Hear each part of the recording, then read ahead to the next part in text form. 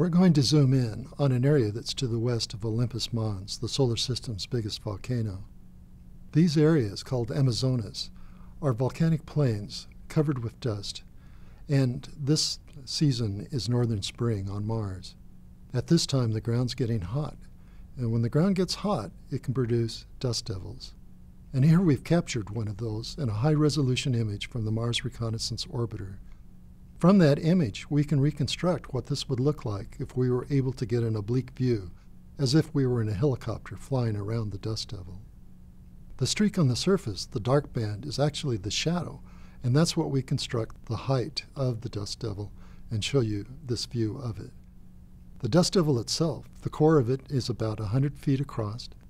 The dust devil is extending half a mile into the atmosphere, so it's quite a large one, but comparable to the largest ones that are on the Earth.